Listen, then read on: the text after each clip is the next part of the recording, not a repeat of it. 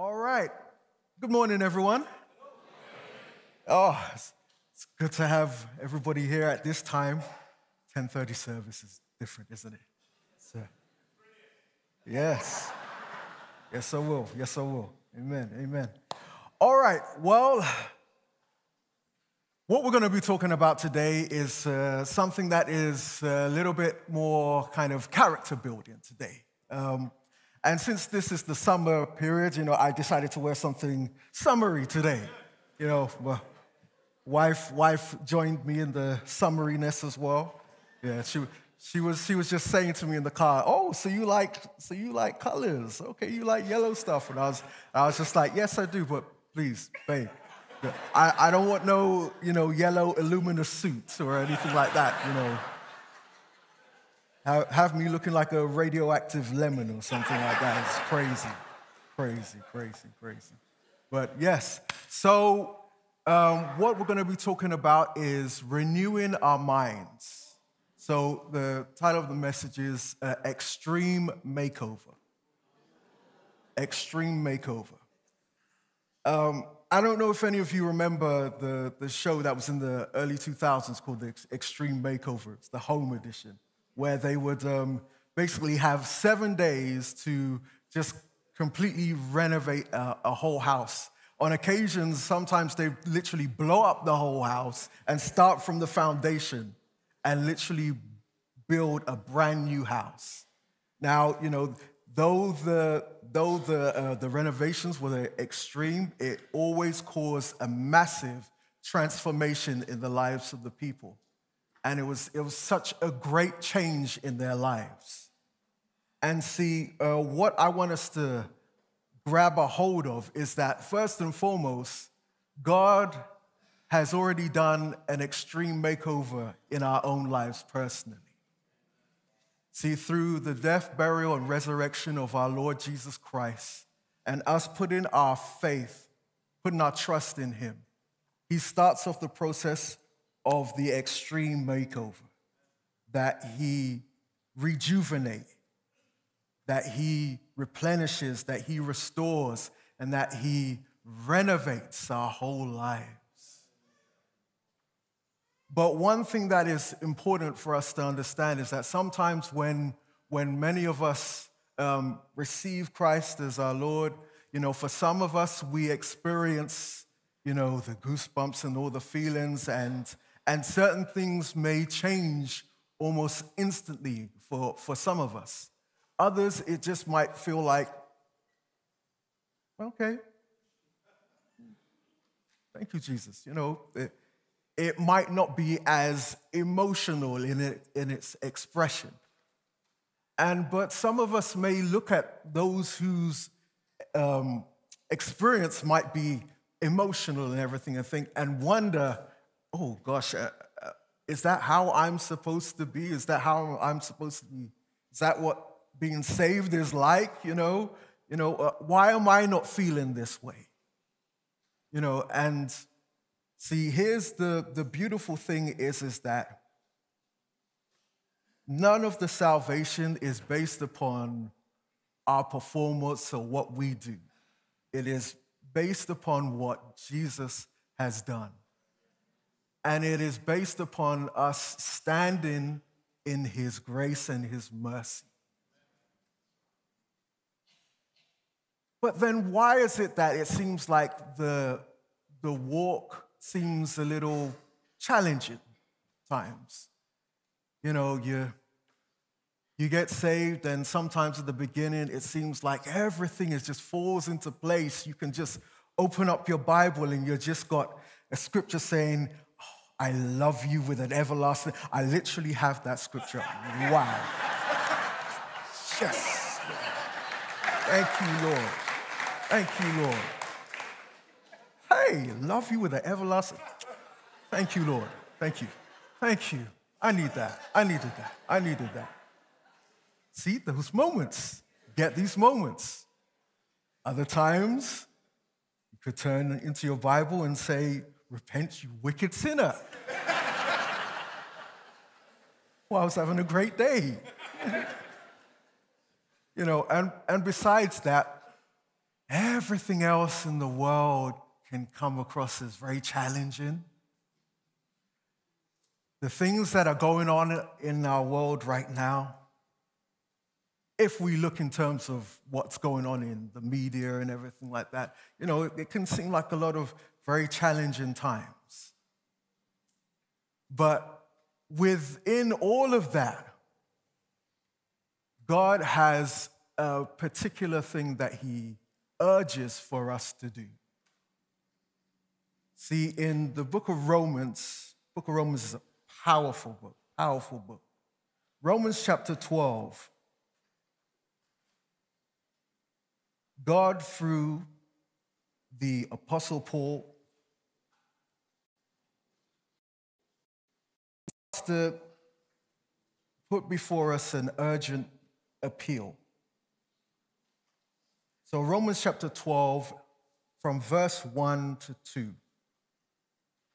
And it says, I appeal to you, therefore, brothers and sisters, by the mercies of God, to present your bodies as a living sacrifice, holy and acceptable to God, which is your spiritual worship. Do not be conformed to this world, but be transformed by the renewing. Everybody say renewing. Say it again. One more time. Thank you. Renewing of the mind. That by testing you may discern what is the will of God and what is good and acceptable and perfect. Because the will of God is good and it is acceptable and it is perfect. The will of God. What do we mean when we say the will of God? Well, the will of God, quite literally, is the Word of God. This itself is the will and testament of our Lord and Savior Jesus Christ. When he passed away, he left us an inheritance, but we know that he didn't stay. As he rose again, he brought us powerful things. And Romans is a powerful book in regards to showing us the power of our salvation and the grace and the mercy in which we stand in. And so in the context of this, looking at verse 1 again, we're just going to dissect it and break it down here. See, there's a reason why I chose the term extreme makeover.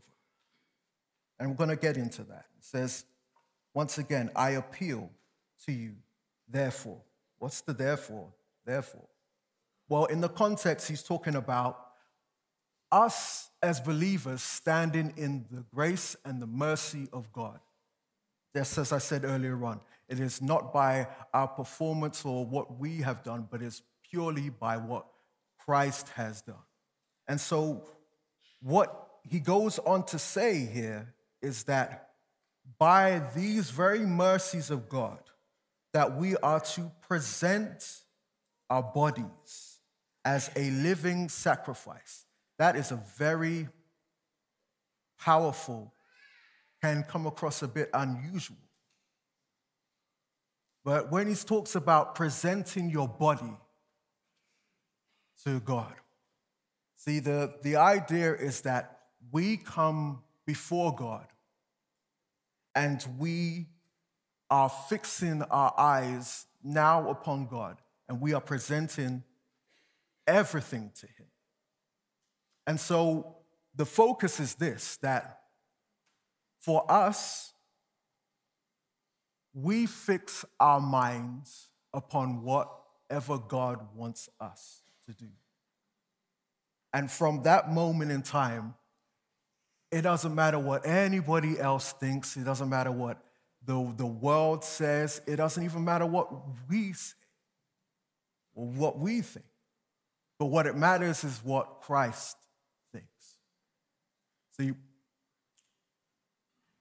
back in the day, I used to work as a grill chef. I don't do too much grilling nowadays, but as my wife will testify. But yeah, so I used to work in one of those wonderful grill chef places and stuff. And I used to be I started off as, they used to have a number one chef and they used to have a number two chef. And so I started off as a number two. And then, so I was doing, all the stuff that the number two chef would do. But then I started to do some of the stuff that the number one chef was doing.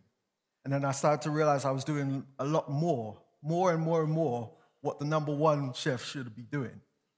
And so I was thinking, okay, I'm learning, but so I'm pretty much doing what the number one chef is doing. But I ain't getting paid. Number one chef, pay. What's up with this? And so I spoke to one of like the deputy managers, and I was like, I'm doing all this. I'm pretty much doing everything here. I think I need to be review about the money. Cash. And so the deputy just basically told me that, well, that's nice and everything, but at the end of the day, what matters is what the manager says. So what I realized is that regardless of what I thought, or regardless of whatever the deputy said, it was about what the manager said. It was about how he viewed everything. And so I had to submit to management. And so it's important for us to live our lives according to our management. Amen? And so this is a very important perspective for us to start off with. And so as we focus once again, so as we said, I appeal to you, brothers and sisters, by the mercies of God, to present your bodies a living sacrifice, holy and acceptable unto God, which is your spiritual worship. I just want to focus on that for a moment, where it says spiritual worship. In the original language, that the word there for the spiritual worship, it's where we get our word logic from. And this is specifically speaking about, this is the most logical way to worship God. This is the most accurate way to worship God. And that way is first and foremost to present your bodies as a living sacrifice. That within itself is where things get a bit weird, because it's literally talking about the Walking Dead. Okay, not zombies. Don't start thinking zombies. For those of you that are aware of that, for those of you that don't know what I'm talking about, be oblivious. It's fine. But the language is this picture of that. In the Old Testament, they used to bring sacrifices onto the Lord, and these things, it would literally be what they call a burnt offering. And so these things they'd bring it onto the Lord, and it would be pleasing to God. And so the idea is this. I'm going to have to break this one down. I'm going to go into Scripture again. We're going to go to 1 Thessalonians chapter 5. If you know me, I'm going to go into the Scripture because I don't want to just give you my opinion and stuff. I want to give you what the Word of God says. I want you to know what God is saying. And so that if you have an issue, you can take it up with God, So that's my out. Hopefully it'll be up on the screen. But 1 Thessalonians chapter 5. And going to look at verse 23. It says, "Now may the God of peace himself sanctify you completely, And may your whole spirit and soul and body be kept blameless at the coming of our Lord Jesus Christ. He who calls you is faithful, and he will surely do it. Amen. See, here's something powerful right here about the walk as a believer. You see, each and every single one of us are three parts. We are spirit, we are soul, and we are body. Now, when we are born again, our spirits, who are the real us, this is the moment where we're getting a little deep into the ocean here. Our spirits, who are the real us, are the parts which, Scripture talks about being the new creation in Christ, the new person, all things are new. Old has passed away. Behold, all things are brand new. That's my King James language, because I like reading from the King James. I got used to the these and the thous and stuff. So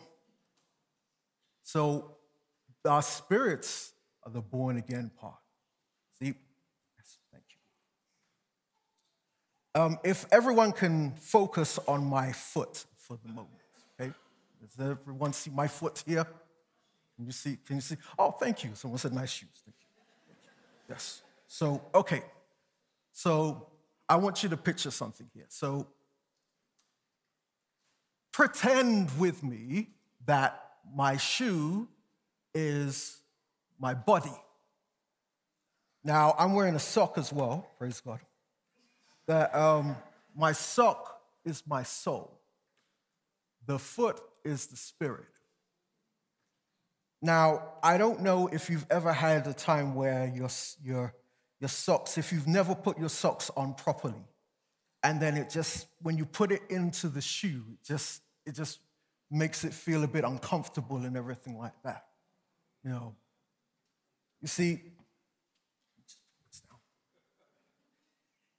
see, this is a picture of spirit, soul, and body. See, your foot, being the spirit, is the real man, the real person. And the soul stays to the shape of the spirit. But sometimes, because of the way the external life can be, it can be a bit like, your soul can be a little bit like an uncomfortable sock inside its body. And sometimes this body has its own little desires and stuff like that. And so the walk feels so complicated sometimes. Like you want to do the right thing. Sounds like scripture. I want to do the right thing, but for some reason I'm doing the wrong thing. And then, what's going on? Am I confused here? What's going on? Well, you see, the wonderful thing is that God doesn't just leave us, out in the cold and just say, well, figure it all out for yourself. He doesn't do that. He shows us the way in which we are to do it. And so it says here from the scripture that he who calls us is faithful and he will surely do it. In other words, he will not leave us alone. He will help us to walk out this life. And one of the most important things about walking this life is that Christ has done all the things that we need to walk this wonderful, godly life. But he pleads with us, an urgent plea, that he asks us to not just present our bodies as that living sacrifice, but he goes back, and I'm going to go back to Romans chapter 12. Goes back to Romans chapter 12, and he goes on to say, do not be conformed to this world. That word conformed, it's a picture of being molded and shaped to whatever the world wants you to be. But it literally is this picture of standing beside someone, and whatever they do, you do the same thing. And see, this is the picture of what the world gets will try and get you to do.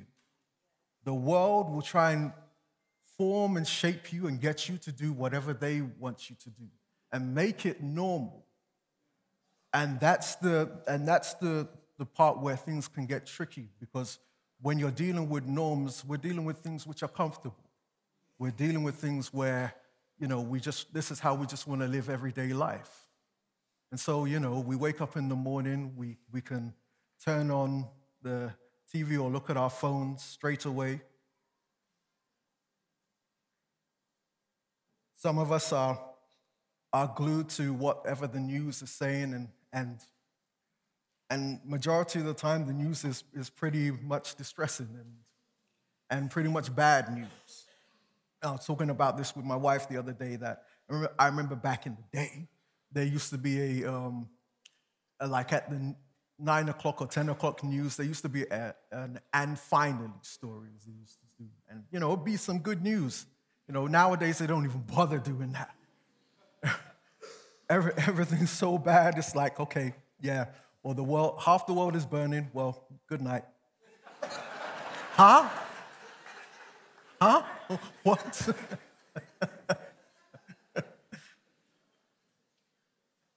But this is shaping, molding and shaping us.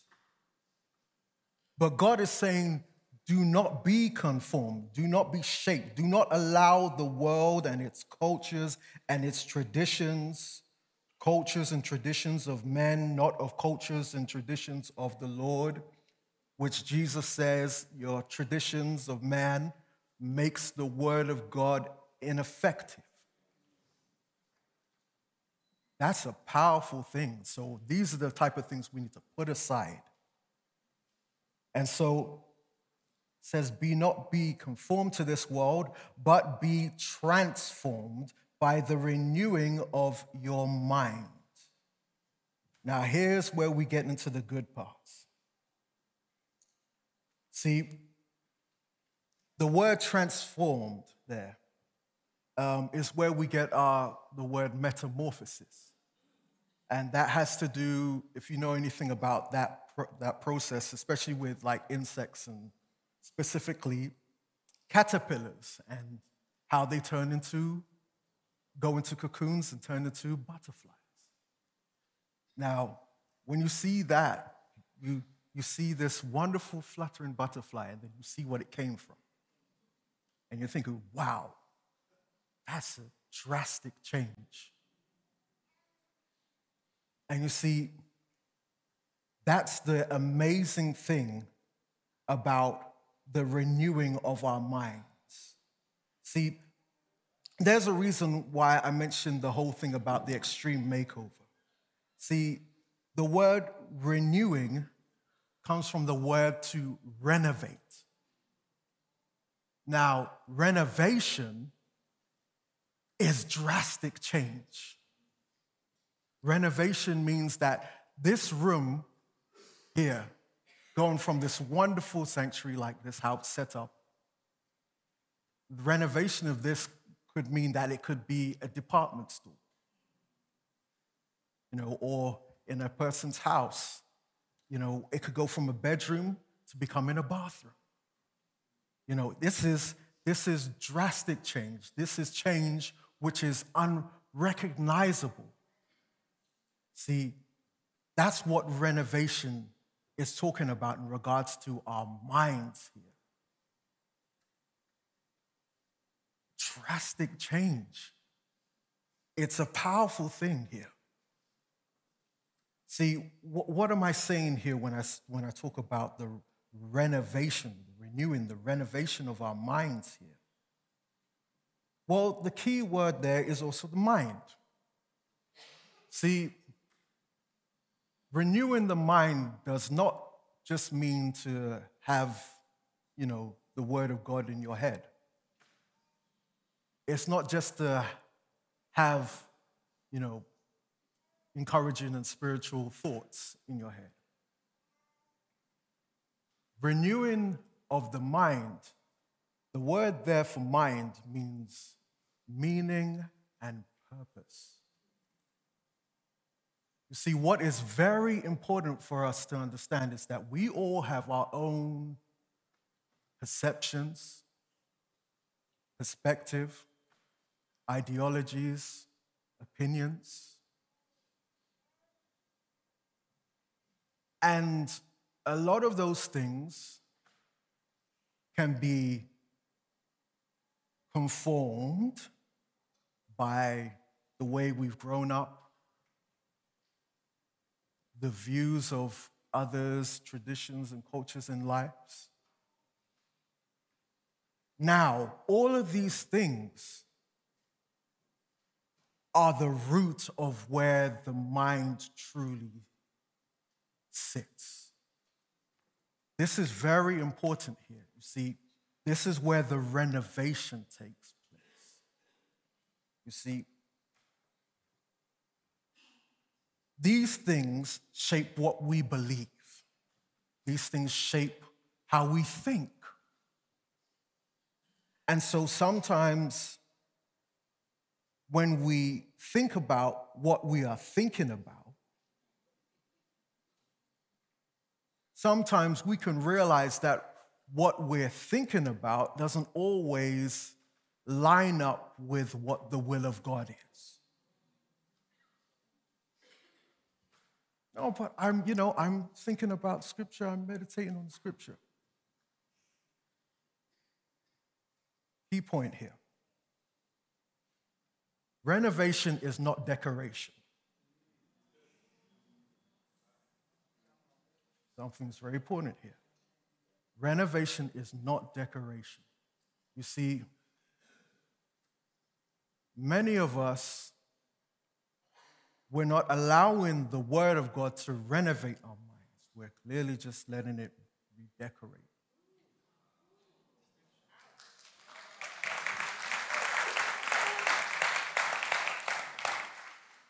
And it's very key because once we realize the things in which we have our faith plugged into, once we realize those things which are not according to what the will of God says, that's those moments where we need to unplug. You see, this is the major reason why the Word of God is there to shape our perspectives. See, sometimes, this can be challenging. And it takes courage and it takes boldness. And it takes a lot of alertness to be able to do this. See, but I want us to realize that within all of this process, we are not alone. Why? Because the Spirit of God lives on the inside of us. And He is the one that gives us the faith, the courage, and the boldness to step out and to walk in His will. See, there's a pathway. There's a pathway that the Lord has set for us. And it's a unique path. It's a path that is unlike anything. And it's us following the Lord Jesus with our eyes fixed on the management and following Him and focusing on what He wants us to say, what He wants us to do, to challenge the social norms, to challenge the perspectives of what society says, to put aside things of what possibly our cultures may say,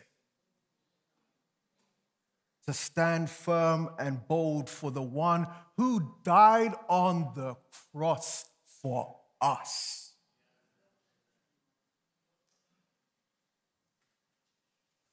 If anyone has ever seen The Passion of the Christ, you have to understand that this is something that He's done for each and every single one of us. not for us to feel bad and feel guilty, but to realize the love and the passion that he has for us.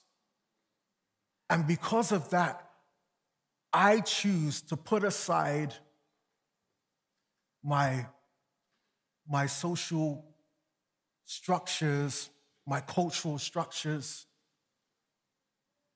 You know, traditions are a weird thing. You know, we said this story before, but there's this story of a little girl who was watching her parent just cook something.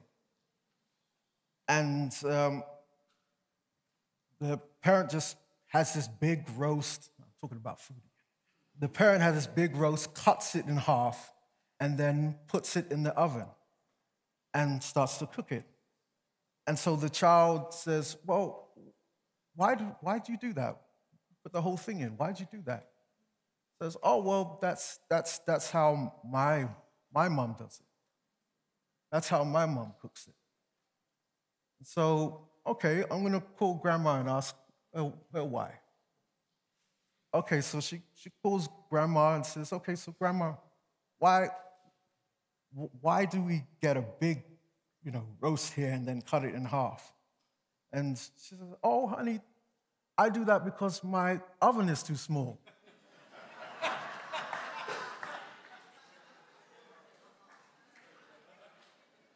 Tradition, culture, all these things.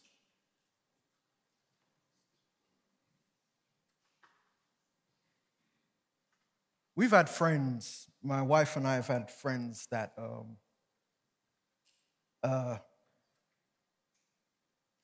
who were told when they were younger to, when they see people like myself and my wife, to walk across the road. And when you see people like that, and these types of things, our friend was challenged by, and getting to know us and everything, and they were like, so you are just like normal people.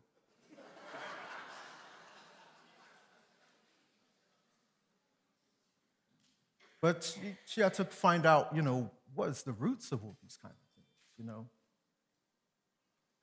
And so we have to find out these things and uproot these things, because these are not of God. These are not of Jesus. It's where the traditions of man make the word of God of no effect. Time for us to renovate. An extreme makeover. But this is in all areas of our lives. Why? Because when we do walk in the good and acceptable and perfect will of God, not only do our lives get transformed, but the lives around us get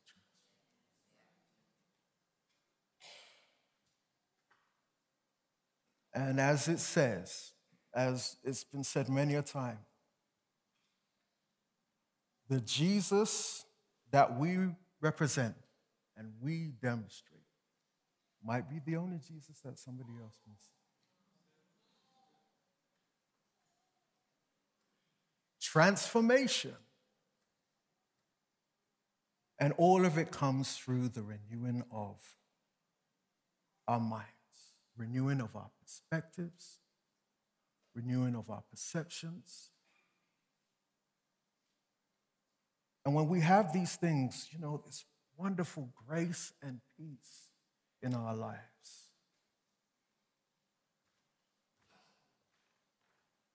And close on this.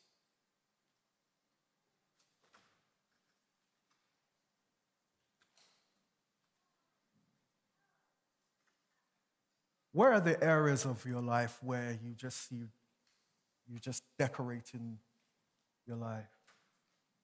You know a bit of the Word of God, but is it transforming your life? And when I say that, renewing ultimately starts when we're practicing what we believe.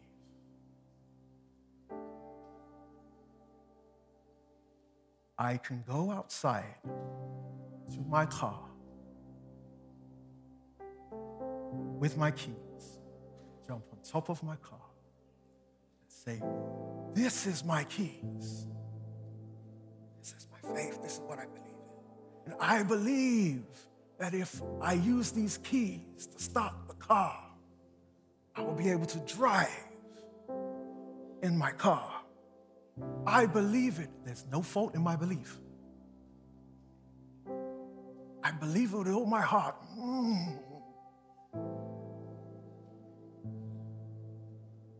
And I will be there for eternity unless I get off the roof of my car like a sane person. Let me not judge what you're saying. Get into my car, start the car up, and start driving. Just believing it is not enough. You have to act on what you believe. And that is our faith in Christ. So with this, can we all stand to our feet?